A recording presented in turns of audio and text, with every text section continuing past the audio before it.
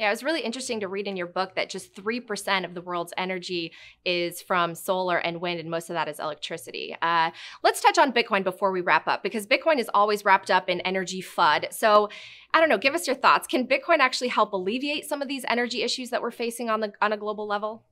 I mean, the main point, as I discussed Bitcoin primarily in chapter 5 of Fossil Future, which talks in part about the need for more energy in the world. So the way I think of Bitcoin primarily is this is an attempt to create a massive value, and creating massive value involves energy. And so people should be proud of using energy to create value. If the Bitcoin community is right that proof of work is crucial to having a truly secure and free currency, then the main point is that it is good to use energy for that, just like it's good to have energy to run a hospital, just like it's good to use energy to enjoy yourself. So the primary thing should be we're doing something good, and doing good things takes energy, and we're proud of that. Now, in terms of how can it, I think there are certain interesting applications, particularly things like, gas, you might otherwise what they call flare, you could use to produce Bitcoin. There's some interesting applications, but I also think that some Bitcoiners vastly exaggerate how much sense Bitcoin makes for solar and wind.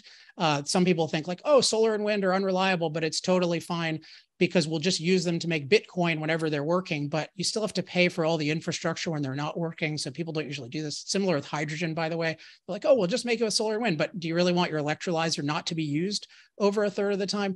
So I would just caution people against making these opportunistic, dubious arguments that Bitcoin is going to somehow rescue all solar and wind, and get to the core, which is Bitcoin is trying to improve by using energy. And that's fundamentally a good thing.